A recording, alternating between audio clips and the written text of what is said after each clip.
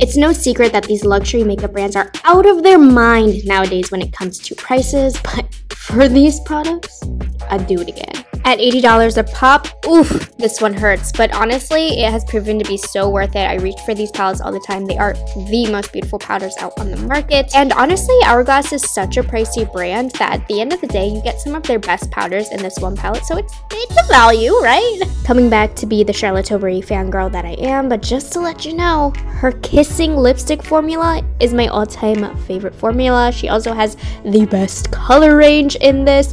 It's a very moisturizing lip gloss, so it has a slight shine to it. The best. Can I say that again? This lip gloss is so luxury, but it also has the best formula that I've ever tried. It's so thick and juicy. If you struggle with a lot of wrinkles on your lips, this smooths them out. This lip gloss literally makes you look like you got lip filler. It's incredible and super comfortable.